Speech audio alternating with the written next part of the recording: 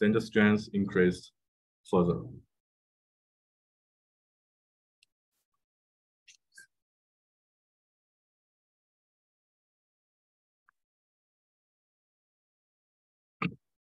Then we also test the freeze-thaw resistance of these 3 samples. And the black line is the original mortar samples.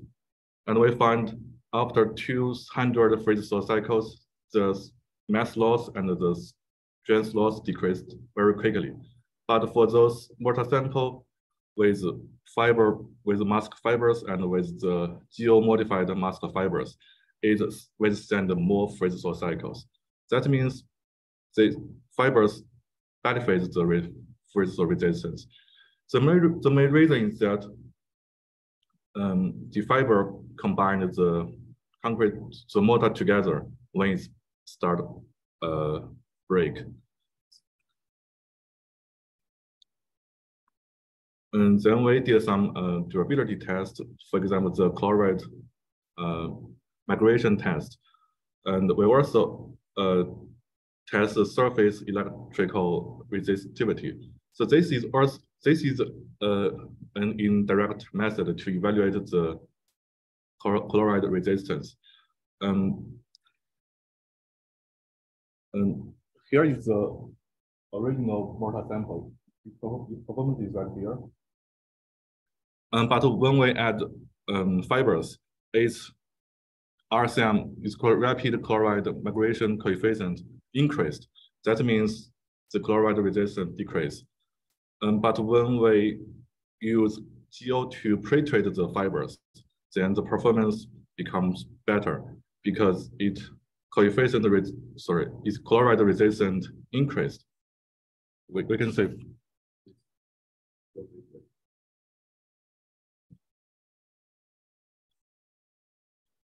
Here we did some micro evaluations. Here is micromorphology of these 2 selected samples, mortar with non-treated fibers and the mortar with geo-treated samples. From these pictures, we can find some white part, gray part. That is the unhydrated cement. I will show it later. Sorry. So from these 2 figures, we collect some information of element from the interface between the fibers and the concrete. And here is the information of elements. So from this result, we can find after we add the graphene oxide, the relative concentration of calcium increased and the relative concentration of alumina decreased. That means the graphene oxide will attract the calcium but will repel the alumina. Based on the relative concentration of these 3 elements, then we can calculate the Mohr ratio of these 2, the calcium to silica Mohr ratio and the calcium to silica plus alumina Mohr ratio. These 2 Mohr ratio are 2 very important indicators for 2 main hydration products in cement hydration. So we can find after using graphene oxide to pretreat the fibers, the calcium to silica Mohr ratio increased. That means the degree of the polymerization of the hydrates increased. And this result can also explain our previous results. That the split intention strength increased and many other benefited the performance. So based on these 2 figures, the A and F, so we use the BSE coefficient and then we separate the hydration product into 4 parts. The first one is the silica rich phase, and the second one is the CSH, and the third one is calcium rich phase. And the first one is unhydrated cement. So we calculated the error of these 4 phases, and I summarize in these tables. And here we'll find after we adding graphene oxide to pretreat the fibers, the unhydrated cement, the content is decreased. That means the graphene oxide helped to accelerate the hydration. And based on the content of rich, silica-rich phase and the CSH phase and the calcium-rich phase, we can also find the graphene oxide also modify the hydration product in this cement hydration process. Here's the summary. So based on this work, we find so we propose a promising strategy to upcycle those waste masks. And it works well to enhance the performance of concrete. And here, graphene oxide is a promising candidate to pretreat the master fibers, and it will also benefit the hydration of the cement. So our future work will focus on the other durability performance, just like surface attack and surface scaling.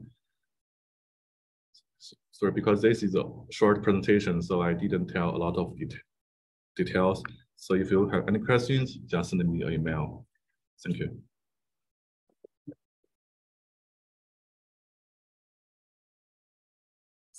Any question for Mr. Zhipeng? No question. No question for this. The question is, why does the CSH decrease after the G09? It's a good question. So that means graphene oxide changed the conversation in the hydration system of the cement. It's decreased. The content of CSH decreased because it become to other phase, maybe the calcium-rich phase or the silica-rich phase. But so far, I don't have details to show how it's changed and yeah.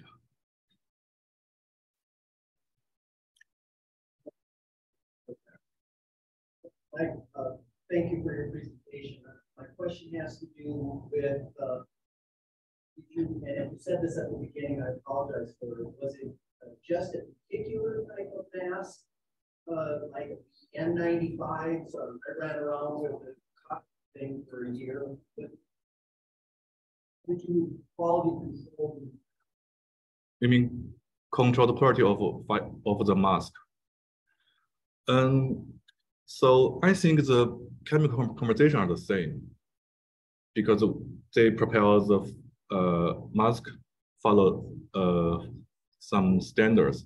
So I think the problem for the quality control is how to propel fibers. And this is also our future work to optimize the fiber, maybe the size or the length. Actually, if I may to clarify, we mostly depend on the international concept using a used medical mask, not a N95, not the cotton ones.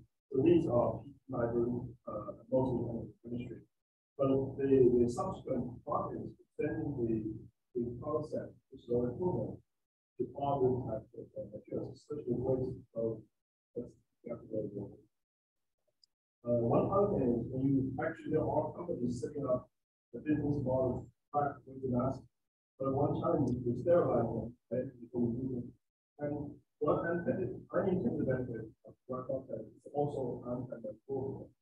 So you will further sterilize. Thank you. This study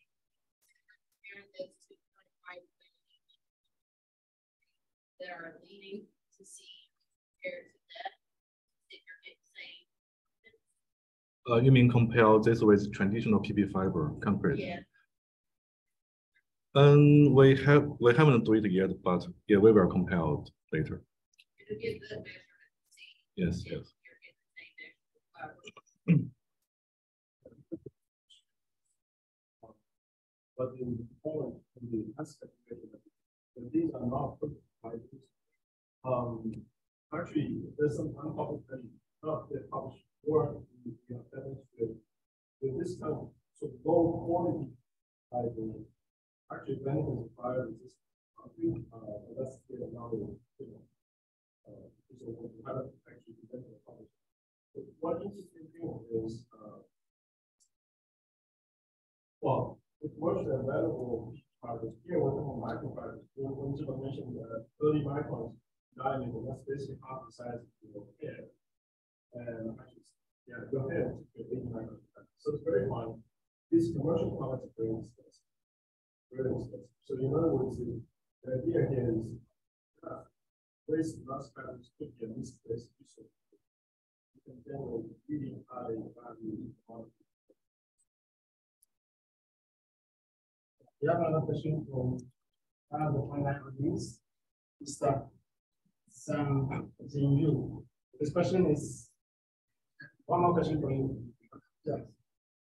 So you have any comment on how the bonding strength between the fiber and matrix, the bond strength between the fiber and matrix. Can you say that again? Bond strength. Between the fiber and the matrix. So we didn't test the bond strength. Yeah. Yeah, I think the only way to explain this question is do a single fiber broad test. We will do it in the recent approach. I think it's actually more between the cement matrix and the fiber, not just the fiber itself. Yeah, but the single fiber core test is pulling the single fiber out of this. Okay. Yeah. That's a little bit. Thank you. Thank you very much.